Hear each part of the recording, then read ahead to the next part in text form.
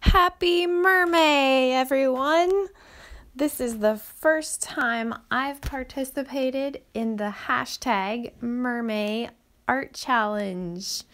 So I've learned that each day in May, there's a different prompt for a drawing for a mermaid.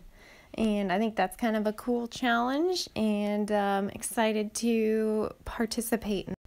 This particular mermaid has been drawn by Valerie over at Art a la Carte, and she actually drew this on one of her videos during quarantine and provided it as kind of a nice way to thank her patrons and give everyone at home something to color while they were quarantined.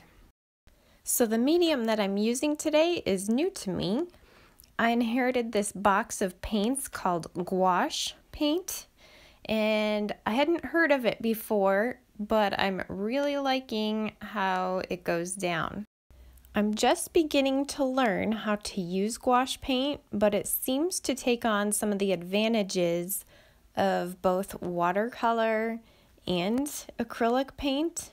For example, with watercolor, you can put down a layer of water or a wash first and then go over with your pigment, kind of like what I'm doing here with her green skin. I put down a layer of clear water and then I paint over it with the pigment. So that is very similar to watercolor paint. Another similarity is being able to reactivate the paint even after it has dried. So by using water or using additional paint on top of the dried paint, you can rework your color or fix errors or streak marks like I did at the very beginning. There were some blue streak marks when I first started this painting.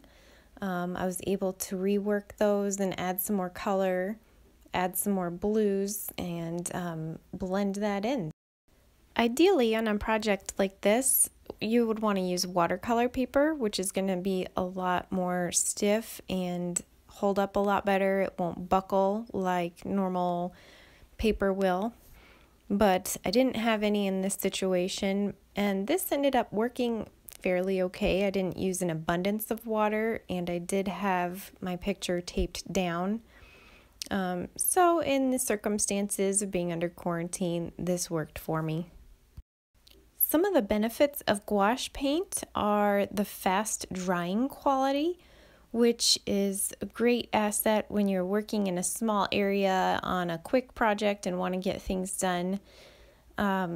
Also, I really liked the bold, bright colors I was able to achieve.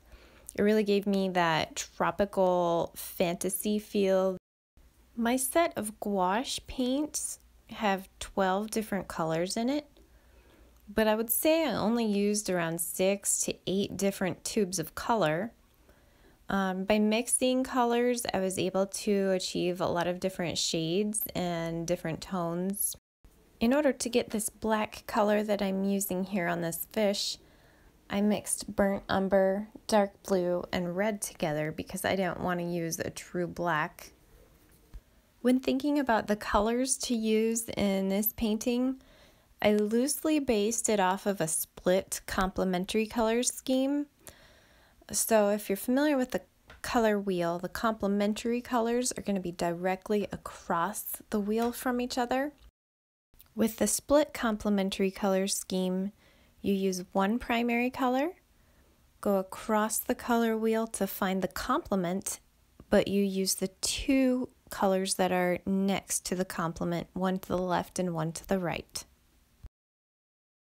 Learning how to use these gouache paints has been really fun, and I think I'm going to have to check out a new set and get some fresh ones so I can feel what they're really like and get the hang of them. If you like this video, give me a thumbs up, hit me up with a comment in the section below, and don't forget to subscribe to my channel. Thanks guys, happy MERMAY!